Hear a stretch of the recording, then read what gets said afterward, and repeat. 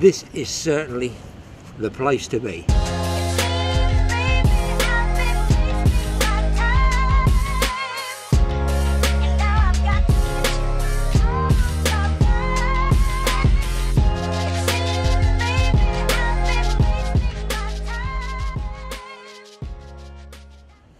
Tucked in here, northwest wind, just slightly off the shore, a little bit breezy out there, but what a day. Listen, Mike's off lure fishing. I'm going to have a go to see if I can winkle a wrasse or two out.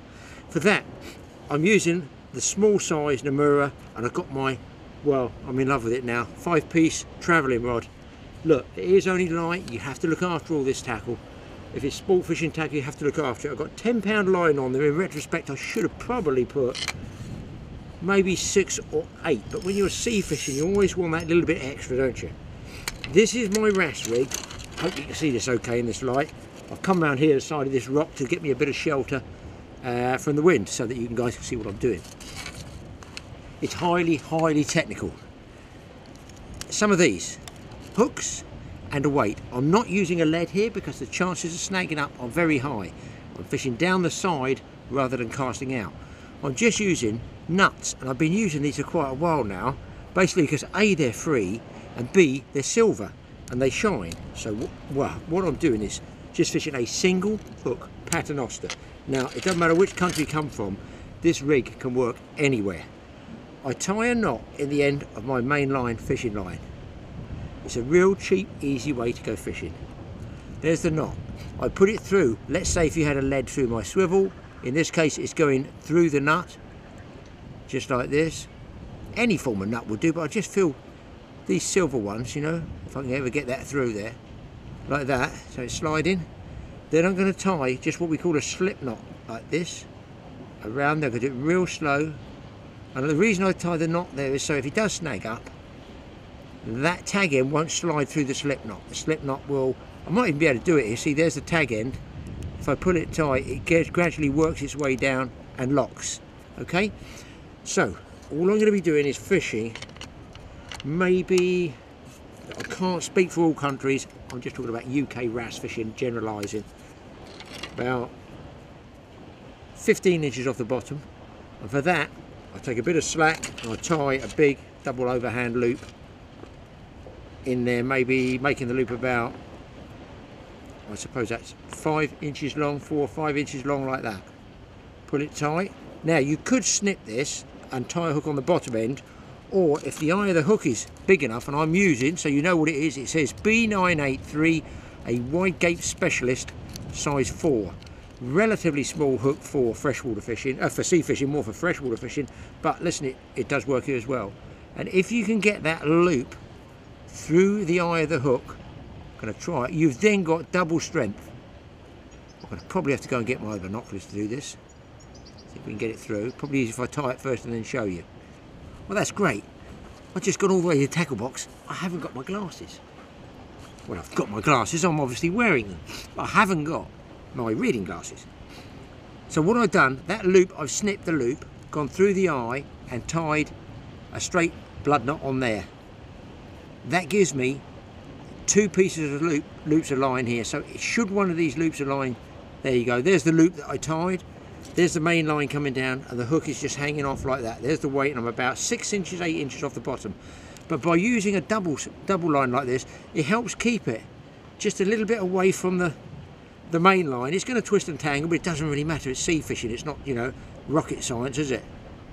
And also, should one of those get bitten through, that will still hold on the second one. So it's like double bubble. You've got a good chance of getting a wrasse on that. And this is how I hook the ragworm up. Okay, here's the hook bait. The ragworm. A thin tail at the bottom, a pair of pinches that come out and nip you at the top. Now, a lot of people just use a whole ragworm. They're not cheap, they're quite expensive. Let's get that line away from the camera. They're going to be casting the camera out. This is the way I do it. I've got quite a small hook. That might possibly, for small wrasse, make 3 baits. So I'll go in through the mouth, roll it around, up the shank. These hooks, these B983s I think I said they were, are very sharp. Now, for most wrasse, if you thread that worm all the way up the line, you still got the hook point where my thumb is, forefinger is here. That's where you're going to hook the fish. If they start biting up here, you're going to be striking and missing the fish. Equally, if you leave a big long tail down there, they're going to start biting at the bottom, you're going to miss the fish. So what I do is I just nip it off about an inch below where the hook is. So it's more of a balanced bait, if you like, and if they bite in the middle, hopefully I can get them. And of course, from one ragworm, I can get at least 2 baits. Let's get it in the water and see if I can actually catch one. Well guys, I've got a small fish on, just shows you that that rig does work, that you can afford to lose the weight on. It's not a big fish, look, it's not a big fish, first one I've had. The feed is not big, here he comes. There's that silver weight, I think actually does help attract fish. Look at it flashing in the sunlight. And a little dinky little wrasse, the first of the session on the rocks. Yes, we know it's not a big fish, but it's the right species. What we say, right species, wrong size. But listen, it's a start. And back he goes. Now, you're going to get small fish because I've already told you I'm using small hooks and smallish baits. So you can catch virtually anything. And hey ho, what is this fish? Is it a wrasse? Man alive, it looks uglier than the mother-in-law. In fact, knowing our family tree, it could well be the mother-in-law. Who knows what it is? A goby, a blenny, whatever, it doesn't matter to Mike, who's down there rigging up his lure rod because he doesn't want to go for wrasse. He wants to see if he can winkle out a pollock.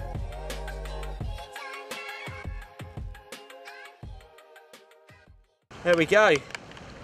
Not the target species of the wrasse, but a nice small pollock, and look, nicely hooked there. And that's just a simple jig head, about a 7-gram jig head, with basically a little worm in there, soft plastic worm. Get him back and hopefully get some more.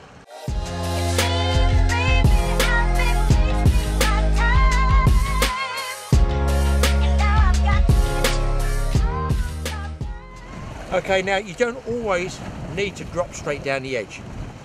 I like, personally, this wall. I've never fished it before, but this is drawing me like a magnet. This sheer wall over here, I think is a continuation vertically, and the wrasse are really in tight along there. You think, well, let's cast out, we've got a casting reel. You don't always have to do that. To me, that streaming wrasse along there, I don't see gullies that I can get to except over the far side, maybe.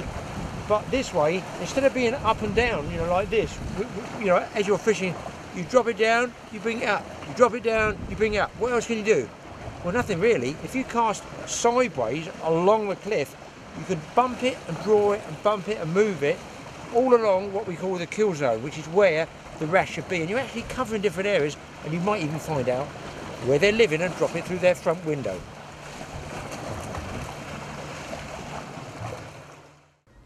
So while Mike has moved in on my favourite fishing spot, trying to get a pollock, too late, the old man's got the wrasse from right under these feet there.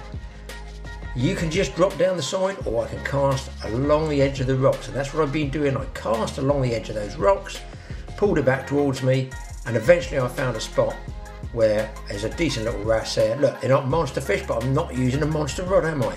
A bit of fun, and that's what it's all about. Well, that's a bit more like it, guys.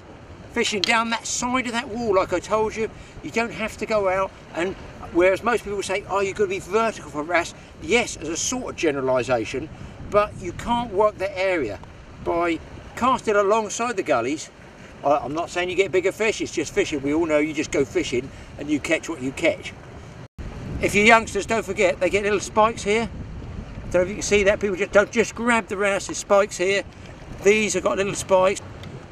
So you've got the little spikes to beware of on the top, and just in there, if you stop that, just in there, we're trying to show. We're going to the dentist. There's his teeth. I've no idea whether you can see that on the lens. Hopefully you can. They're like little horsey teeth. They're like human teeth. They're like all parallel. They're not pointed like a full-on predator, but they will take lures. No question of that. Hook comes out being small. There's the fish. We're not going to keep it. We're going to put it back.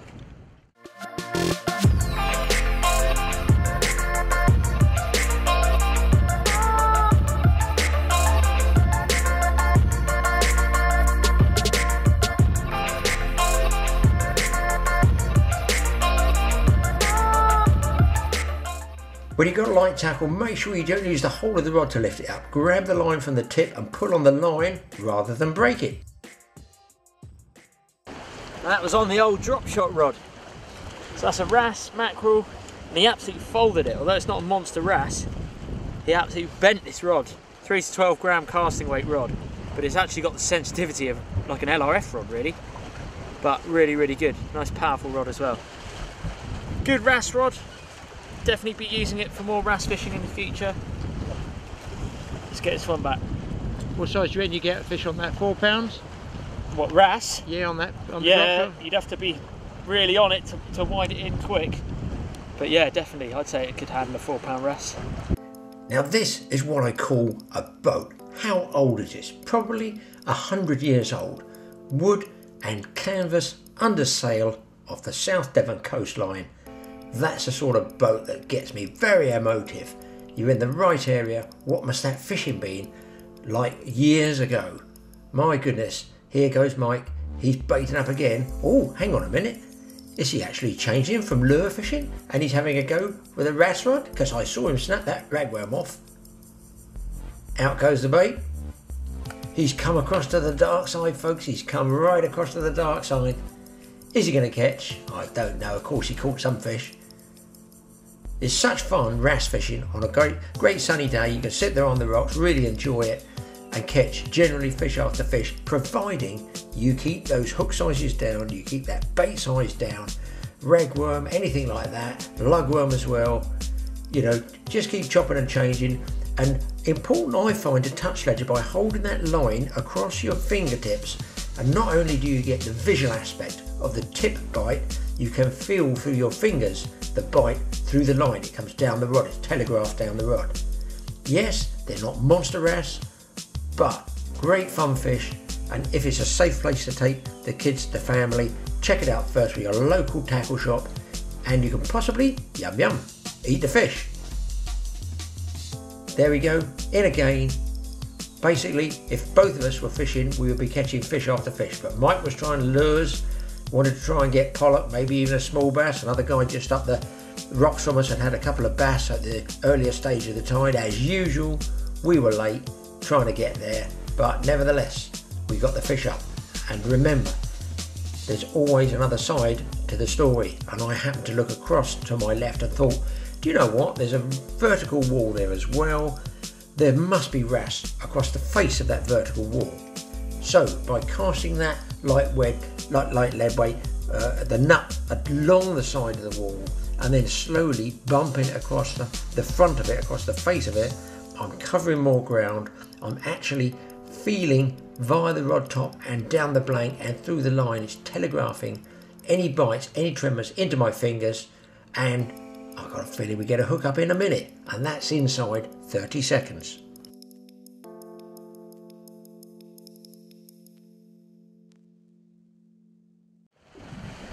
Well, there we go, guys. That was worth moving to that other wall. As you can see, I just looked behind me and I thought, well, that's a sheer wall at the other side of the rock mark we're fishing here.